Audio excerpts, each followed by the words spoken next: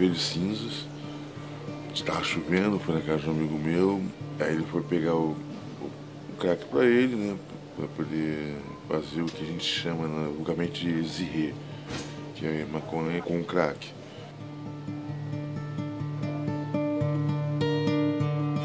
Eu fui pedir para dar para usar o zirê. E foi aí que infelizmente bateu assim, aí ficou. Gostei da onda, no sentido que ela me trazia, no sentido de intoxicação e tal.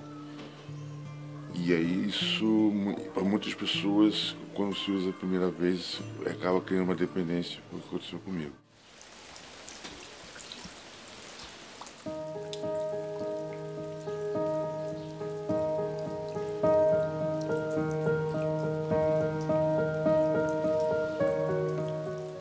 Falta da presença do Carlos Vitor na mesa com a gente, porque ele sempre sentou aqui, né? Ele sempre sentou aqui, César sempre sentou ali e eu ali. E ele mesmo vinha aqui na cozinha fazer o café, preparava tudo e tal, botava na mesa. E a gente ia se levantando, nós sentávamos e começávamos o nosso dia, né?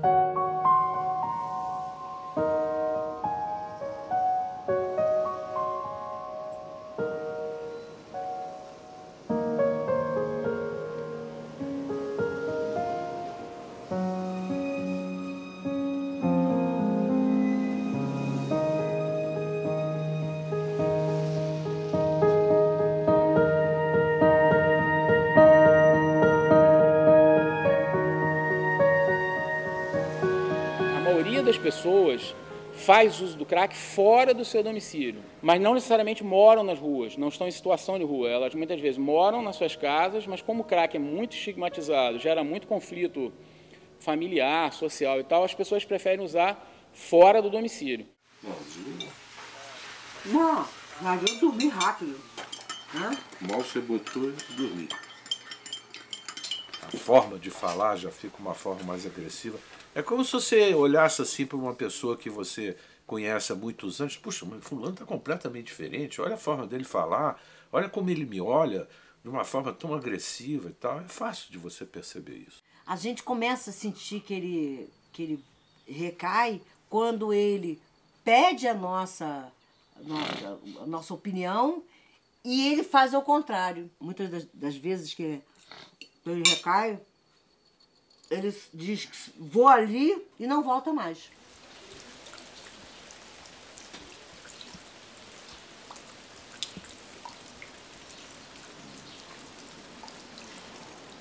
Os traficantes até respeitam a mãe, né? Alguns respeitam a mãe. Eu digo, aí você fala, eu sou mãe, estou procurando, está sumido e tal. Ah, conheço sim, porque todo mundo já conhecia o Vitor, então ele já passou por aqui. Uma vez ele ligou desesperado, tinha feito uma dívida, desesperado, saí eu, uma chuva enorme, vi atravessa aquela passarela, vem com o cara chega para mim e fala, seu filho está devendo, a senhora precisa pagar. Tá, quanto o Carlos está devendo? Sei lá, valor, tá, dei. Tá, mas ele vai voltar comigo para pagar, porque ele precisa voltar lá para pagar.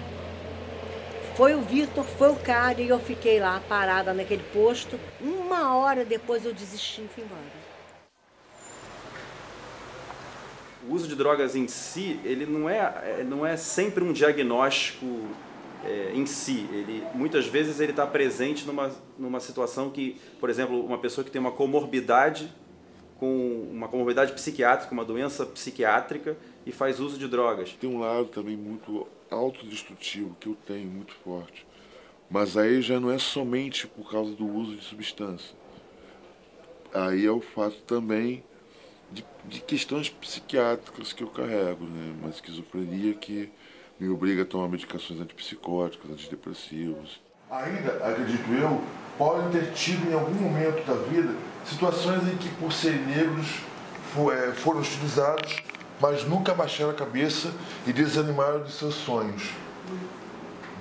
Acho relação de dependência, abstinência, discriminação e eventualmente, às vezes, morte, como já vi alguns amigos meus morrerem, né?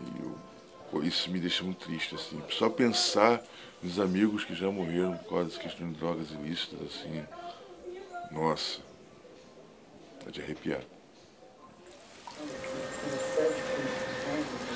Ele fez a mesma coisa, ele seguiu o mesmo caminho do pai, quando ele começou a usar, principalmente com o crack. O crack, então, foi devastador. Eles fazem qualquer negócio e matam até por uma droga. E esse era o meu medo, né?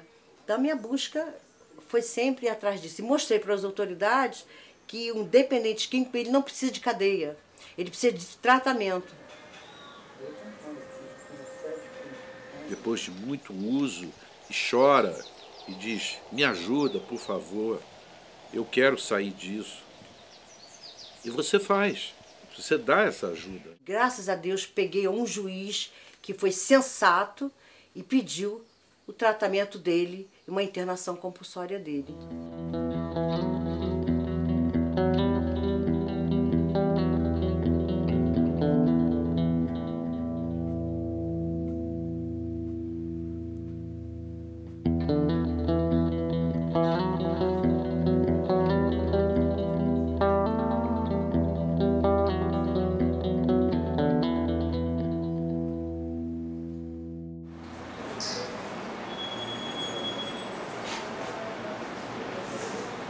Pô, Jé, você tá magrinho. Pô, você tá você tá maltratado, você tá aí, pô. Aí já cria os estigmas, né? Maconheiro, lá, o cracudo. Aprovado? Tá. Por mim tá muito Aquele dia mesmo, mais eu tenho um Tá extremamente aprovado? atual e que ela está propondo completamente coerente. Esse aqui foi de 29 de janeiro de 2008. Homenagem a Eduardo Munch, né? Um grito. Uma das coisas que eu fiz.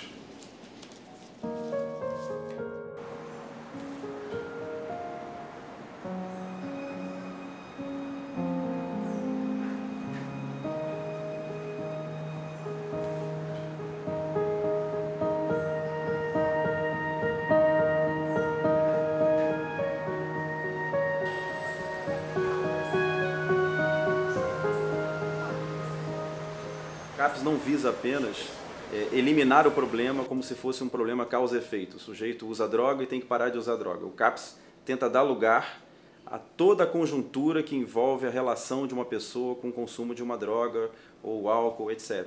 Nossa, a abstinência do crack assim, é terrível, sabe? Não desejo pra ninguém, cara.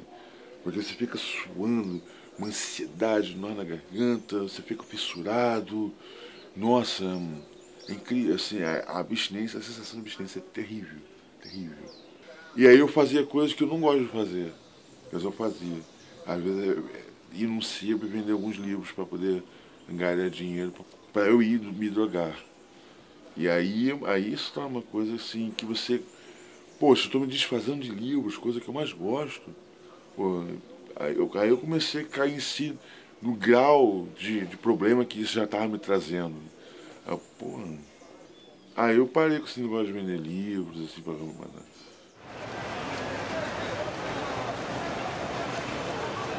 Cada usuário de drogas é um usuário de drogas diferente do outro. Então, assim, cada situação que envolve a relação daquela pessoa, daquele indivíduo com uma droga, envolve também a família, a comunidade, o entorno, a conjuntura, a história de vida. Então, e isso tem influência na evolução de um caso e na maneira como se aborda aquele caso. Não é verdade que, vamos dizer, o resultado satisfatório de um tratamento de uma pessoa que consome drogas é apenas ela parar de consumir drogas, ou que todos os problemas que ela tem são derivados do consumo de uma droga.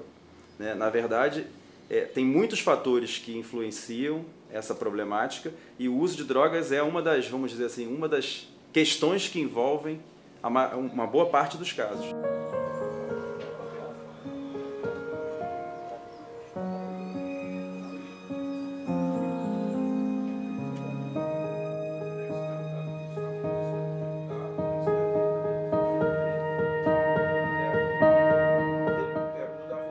vi nenhuma clínica ainda que tivesse uma estrutura realmente eficaz para tratar o dependente químico.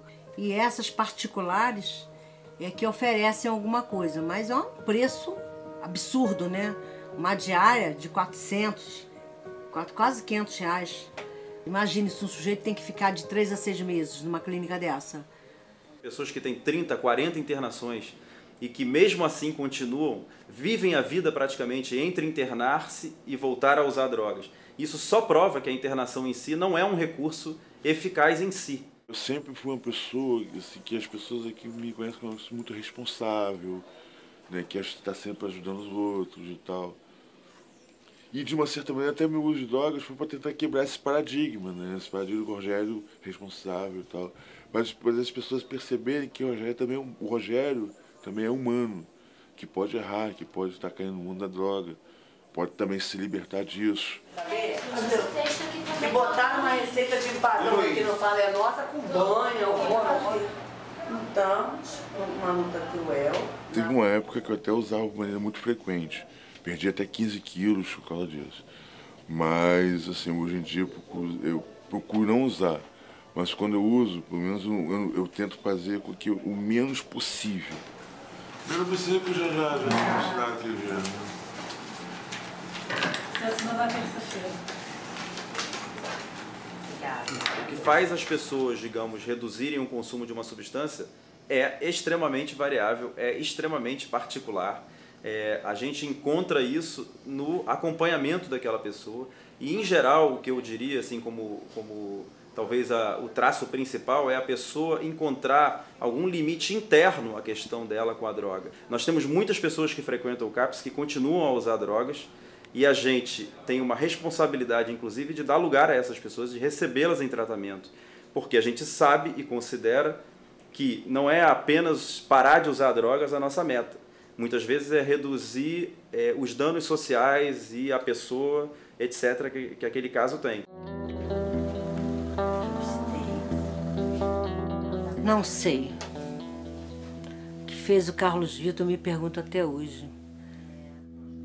Essa aqui, quando o pai faleceu, isso também, eu acho que foi meio chocante ele ter achado o pai em casa. Foi uma criança, você abre a porta, encontra o pai morto, realmente foi uma das coisas também que afetou bastante. Sou uma pessoa inteligente e tal, mas preciso muito melhorar ainda na questão de foco, de concentração, de atenção, né, de deixar de ser preguiçoso, mas estou começando a deixar isso. É uma transformação ao longo do tempo, né, e isso é mais duradouro do que uma mudança repentina e depois não acontecer nada de bom.